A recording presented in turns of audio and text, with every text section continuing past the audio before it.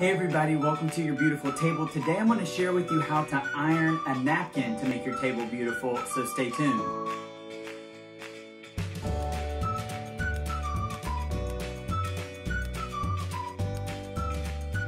Well everybody, thanks for coming on back. Welcome to Your Beautiful Table. If you're new to the channel, here at Your Beautiful Table, it's a website and a blog, so you can check us out at yourbeautifultable.com. And we talk about things to make your tables beautiful. So we talk about candles, we talk about table linens like napkins today, we talk about china, glassware, silverware, those kinds of things, flowers, tabletop decor, all kinds of stuff to make your tables beautiful. And today we're going to talk about how to iron a napkin. So a freshly pressed napkin tells your guests and your family that you love them and you were thinking about them, and you made special effort to make sure that their stay in your home was especially warm and welcoming. And ironing a napkin is not hard, and it just a little, takes a little bit of time, but if you have the right tools and know how to do it, it can be quick and easy. So first of all, I want to share with you a few safety tips. So I have an ironing board, which is a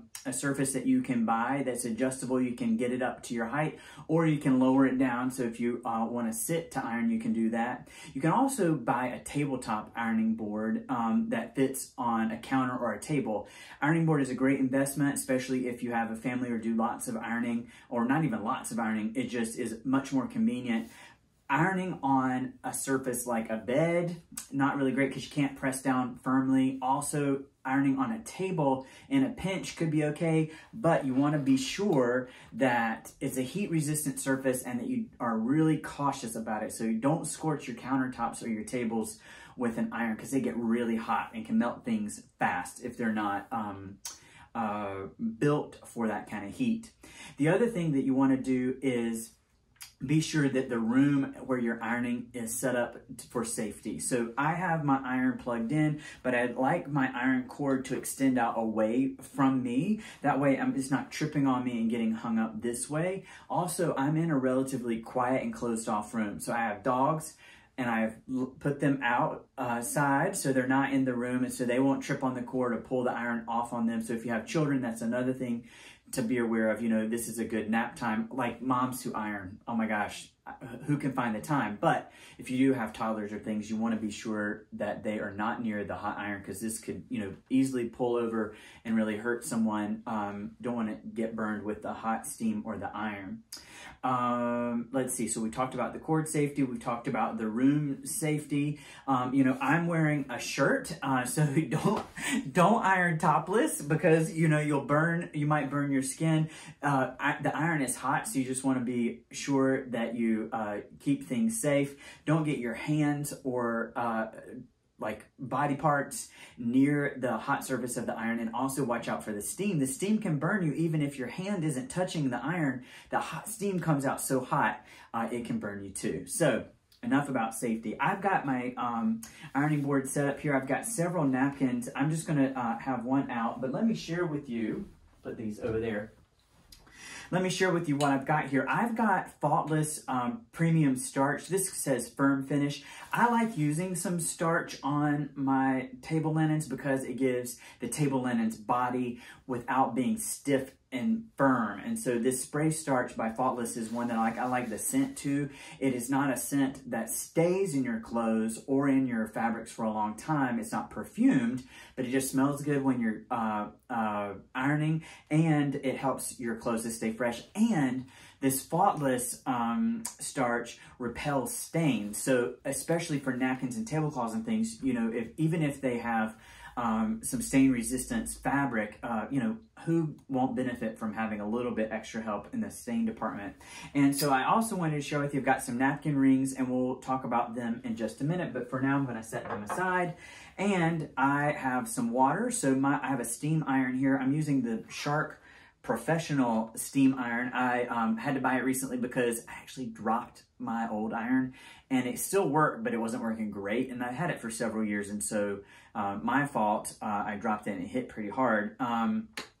And so you use the water and fill it up to the line that's indicated on the iron, there's a little water reservoir on the side, and you fill it up to where it says full so that you have enough water to create the steam in your iron. Now my iron has been on for several minutes, and so it's warming up, but I'm just going to turn it over to get the steam working. And so sometimes when your iron isn't hot, the steam comes out and it bubbles a little bit. And so I wanted to be sure that the iron was nice and hot and that the steam was coming out as steam and not as bubbles. Sometimes those bubbles can like leave little watermarks on your fabric. You don't want that if you can avoid it.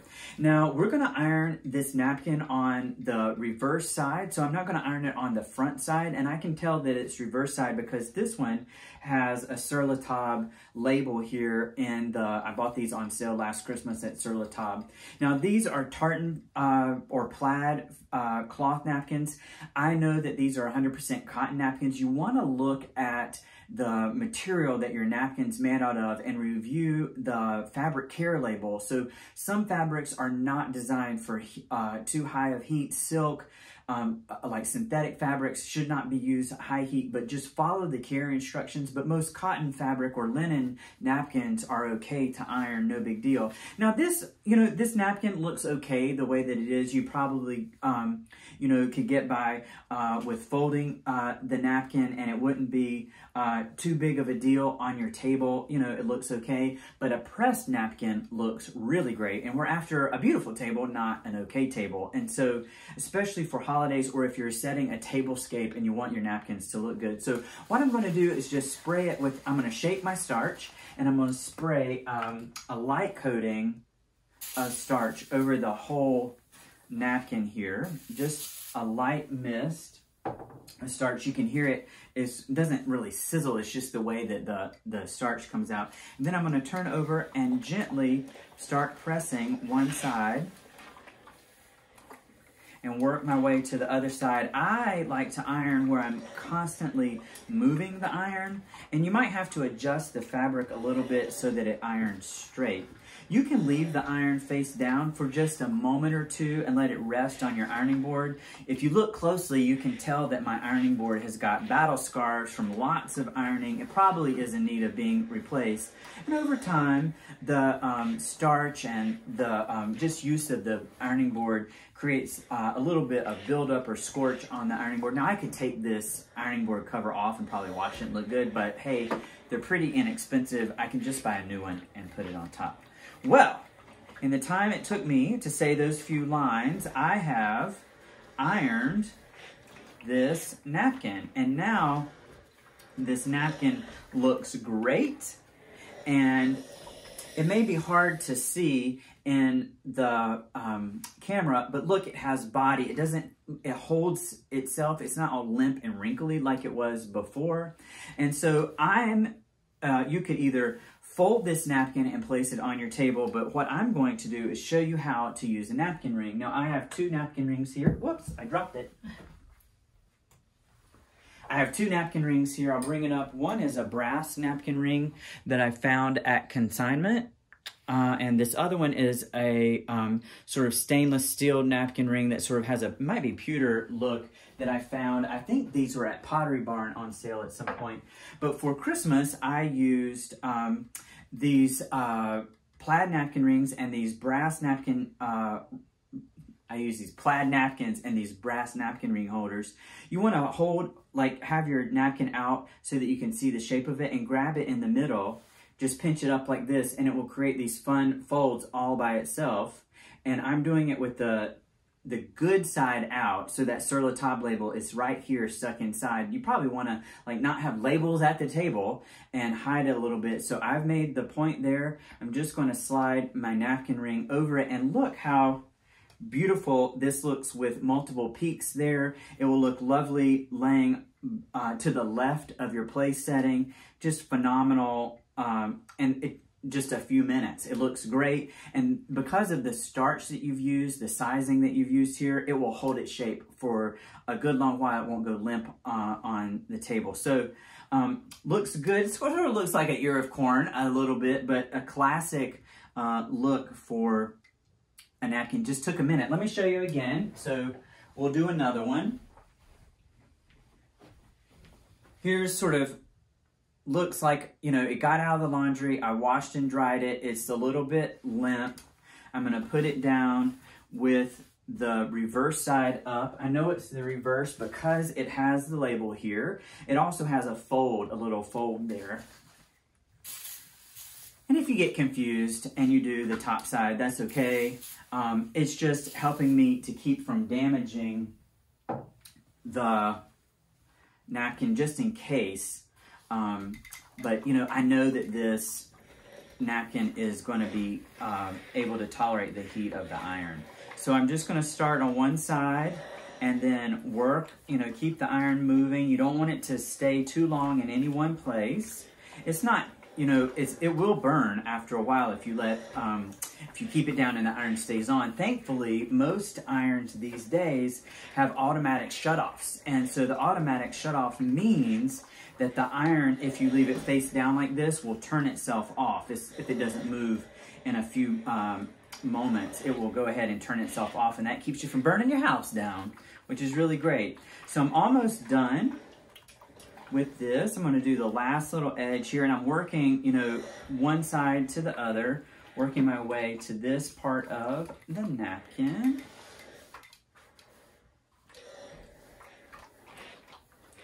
Ironing, ironing, ironing, ironing, ironing.